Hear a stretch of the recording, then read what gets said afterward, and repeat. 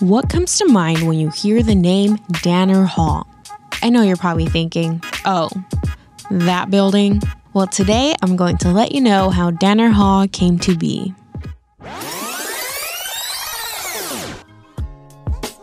Danner Hall is named after Helen Danner, who was a counselor, educator, and dean of women. She generously donated $500,000 for the construction of a student union. Yeah, you heard me. $500,000. Whoa, right? Well, because of her donation, Danner Hall is now known as a social hub auditorium, which hosts many campus events. And you see, today you can also find a restaurant that is hosted by the students in the culinary arts program. And for that, Delta honors Helen Danner as a valiant educator.